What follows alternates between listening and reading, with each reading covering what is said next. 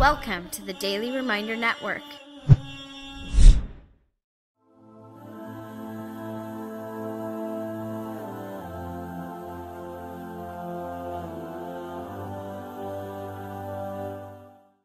Assalamu Alaikum Rahmatullah. This is your brother Farhan Abdul Azeez recording for the Daily Reminder. Now that we're at the end of Ramadan and we're looking back and seeing, subhanAllah, where did the time go? The question that we have to ask ourselves, brothers and sisters, is not how much weight did we lose or maybe how much weight did we gain this Ramadan. Really the question we have to ask ourselves is, have we increased in our awareness of Allah Subhanahu wa Ta'ala? Are we more aware of Allah in our daily actions, and when we're driving to work, when we're with our family, when we're with our friends, when we're with our colleagues, in every moment of our life, are we more aware of Allah Subhanahu wa Ta'ala or not? And subhanAllah, brothers and sisters, as we reflect on the end of Ramadan, let this be a powerful moment in our lives where we reflect on our life and think, what have we done so far and where are we going? How am I going to draw closer to Allah Subhanahu wa Ta'ala? Because this Ramadan, I hope that we've all experienced something.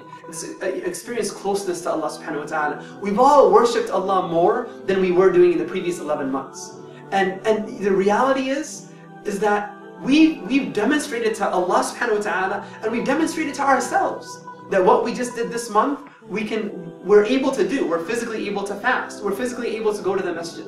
And the unfortunate reality is, brothers and sisters, is that many of us, now that Ramadan is coming to an end, we're going to go back to our old ways. We're going to go back to living our life like we used to live. We're not going to be going to the masjid anymore. We're not going to be reading Quran anymore. And the sign of an accepted deed, the sign of an accepted Ramadan in this case, is that after the period is over, when you move on, you're a different person. You're a changed person. So my humble advice to myself and to everyone else, brothers and sisters, is that we choose at least one action that we were doing this Ramadan. Be it making dua every night, be it reading Quran every day, or going to the masjid for salah every day. Something that we were doing this Ramadan, at least one thing. Make it a habit the rest of your life. Make sure every single day now, the rest of your life, until next Ramadan, you're going to continue to read Quran every day, or whatever it is that you choose. And that way, next Ramadan, you'll choose something else. And inshallah ta'ala, if we do that, we'll continue to draw close to Allah Subhanahu wa Ta'ala.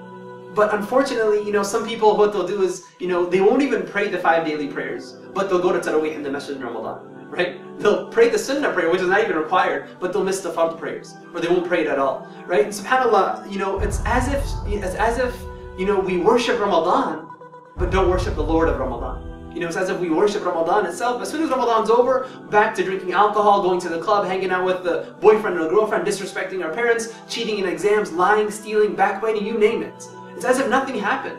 And subhanAllah, brothers and sisters, when the Messenger of Allah Sallallahu Alaihi Wasallam fell sick, and he was in his last moments, Aisha, his wife, narrates that the Prophet was lying down with his head between her chin and her chest. And in his last moments, he raised his hand and he said, Allahumma rafiq al-a'la. Allahumma rafiq al-a'la. Oh Allah, I asked you for companionship with the highest. Meaning, I asked you for companionship with you. I want to be your companion. Right? Now Aisha says that when he said this, she knew that he had chosen to go to Allah Subhanahu wa Ta'ala and not stay in this world. And when he passed away, the Ummah fell into a state of confusion and chaos. Like no one knew what to do. Uthman, he couldn't even speak. He couldn't even speak. The narration says, he couldn't even speak. Ali, he sat down in the house of Fatimah in his home. Umar Ibn Al Khattab, he actually stood up in front of the companions in Masjid Nabawi, and he pulled out his sword and he says, whoever claims that Muhammad Sallallahu Alaihi Wasallam has died, then I will kill him with this sword of mine. He hasn't died. He hasn't died. He will never die. Abu Bakr, when he heard the news and the Messenger of Allah passed away, he was out of town, he came into Medina and he came into the masjid, and he went into the room of Aisha, his daughter, where the Prophet had passed away. And the Messenger of Allah, he found him with his face covered, and he uncovered his face and he kissed him on the forehead. And he said that you have died the death that Allah has written for you. And Allah will never cause you to die twice. You've passed away.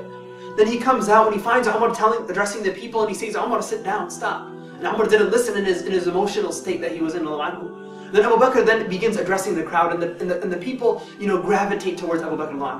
And he says, أَمَّا بَعَدْ فَمَنْ كَانَ يَعْبُدُ مُحَمَّدًا فَإِنَّ مُحَمَّدًا قَدْ مَاتٍ.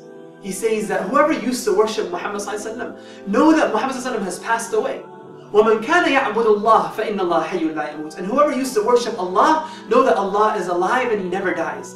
This woke the companions up from their state of shock. And honestly, brothers and sisters, The same can be said for our ummah right now. That after Ramadan, we just all go back to sleep. It's as if we forget about Allah Subhanahu wa Ta'ala, forget about our duties to Allah Subhanahu wa Ta'ala. And the same reminder needs to be given. مَنْ كَانَ يَعْبُدُ رَمَضَانَ فَإِنَّ رَمَضَانَ قَدْ فَاتٍ. Whoever used to worship Ramadan, then know that Ramadan has passed. It's done. Ramadan is over. Eid is now here, and we're done. We're over with Ramadan. وَمَنْ كَانَ يَعْبُدُ اللَّهَ فَإِنَّ اللَّهَ حَيٌّ لَا يَمُوتُ. But whoever amongst you used to worship Allah Subhanahu wa Ta'ala, know that Allah is alive and He never dies. And that's my advice to you, brothers and sisters, that we continue worshiping Allah Subhanahu wa Ta'ala. We choose something this Ramadan. We don't fall into the trap of just, worshiping Allah in Ramadan, but we choose something, at least one thing, and maybe more.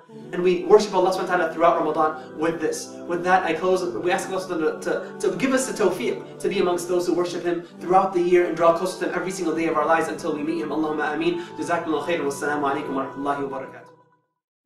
Donate now. Go to www.thedailyreminder.org/donate and stay updated by joining our network's social links.